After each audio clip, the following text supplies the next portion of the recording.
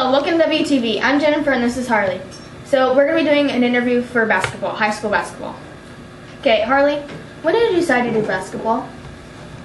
Since 9th grade, my brother inspired me to do basketball. Okay. How do you think this season will go? Great. That's if we can win all of our games. Okay, what is the most important game you have played? The Fresh Soft tournament. Why? We almost won the tournament. We went up against St. Anthony, but we lost against St. Anthony. Okay. So, in your perspective, how's the conditioning going? Great. We're doing good, working hard every day, making sure we're ready for the games.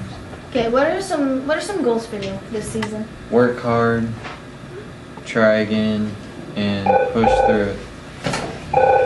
What do you think the team needs to work on the most in your perspective? Passing, Change day of handling, to Friday. and shooting. How do you want your teammates to remember you? Nice, hardworking person